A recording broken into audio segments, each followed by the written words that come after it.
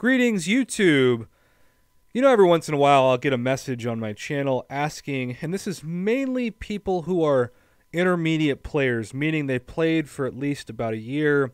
They've got rosters that are about 200K rating or above, and they're in the position, and I was in this position about a year and a half ago, in an alliance where you've been doing mostly map 3 and map 4, and now you're thinking about stepping up to map 5 and maybe even trying map 6, but you're not sure if the crystal rewards are worth the increase in donations, and also what the major difference is for difficulty, because of course map 6 is much harder than map 5, and so you're going to be sacrificing potions and revives that could be used, especially now in the new Alliance War seasons in Alliance War. So yes, this video is not for people who are the top champions who grind map 6 3 times a week. This is not a video trying to disprove that map 5 crystals are better than map 6.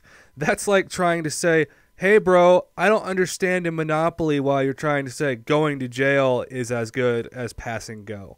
Although we could get into a separate debate about the value of free parking, but that's an entire another video. If you play Monopoly and you don't put money in free parking and it's just a free space, you are basically eating fat-free Lunchables with your board games.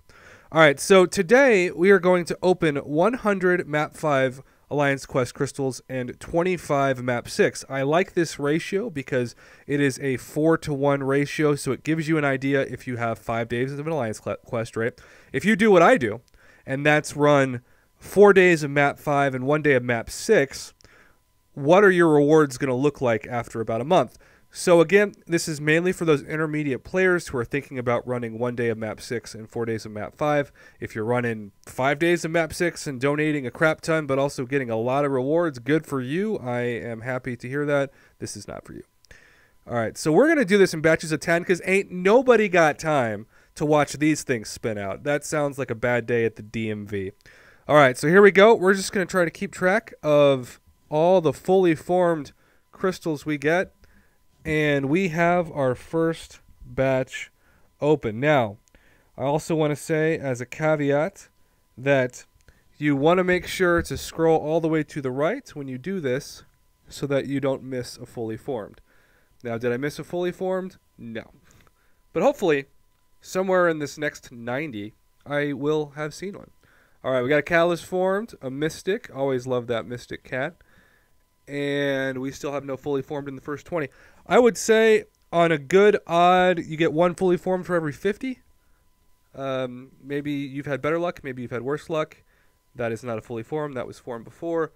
So we have hopefully another fully formed in the next 20 to keep up those odds. And is that a fully formed? I think so. Okay, we got our first fully formed. It is a Cosmic, and that is ahead of the game in terms of odds. All right, we got another naturally formed. This time it's a basic, and still the Cosmic fully formed is the only one. And we're scrolling to the right. It's very difficult for me. Maybe it's easy for you, but it's difficult for me to get a naturally fully formed basic to pop out of these. Okay. I think we got a second fully formed. I think we got a Science, which means I have officially hit the RNG luck for 100, and these 30 are just bonus. Okay, we're going to scroll to the right and not get any. Looks really cool, though. My brother, who does not play this game, thinks these just look like giant jacks, and to his credit, they kind of are. Okay, still no. Now notice we have over 1.5 in just shards for the basic. Almost, we'll have another one when we open these map 6. Okay, so I believe I got 2 fully formed, and then I completed the rest.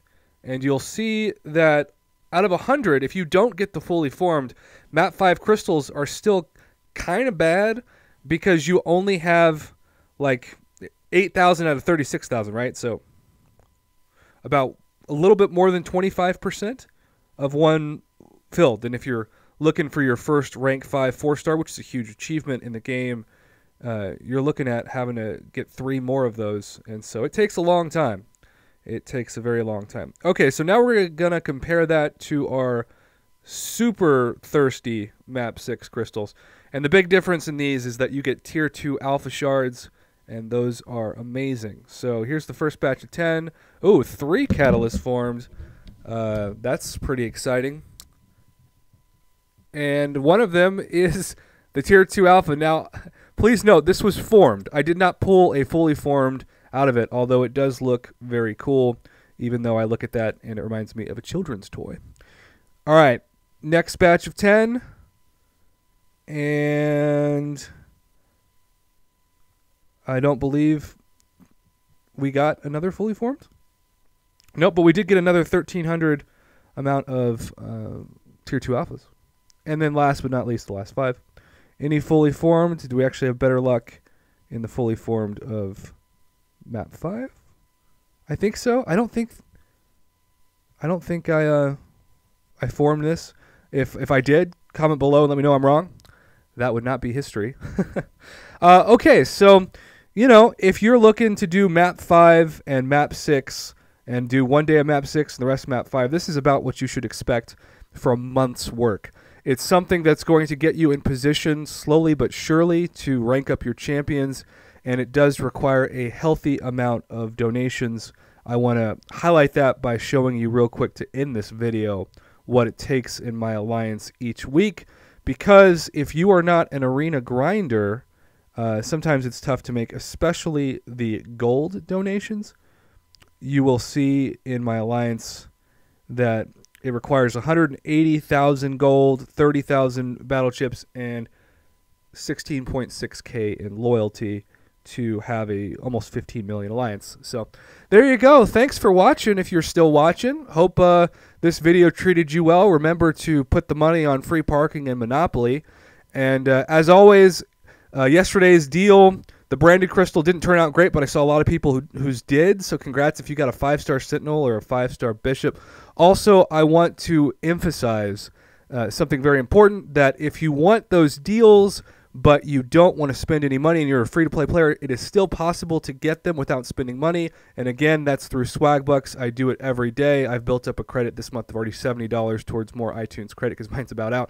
And that referral link will from now on always be in the information section of my videos. So if you miss it on one video, you can get it on the next one. Thanks for watching, YouTube. Have a wonderful weekend. I think this is going to drop on Sunday, so have a wonderful Sunday. And until next video, enjoy what is hopefully now becoming spring weather.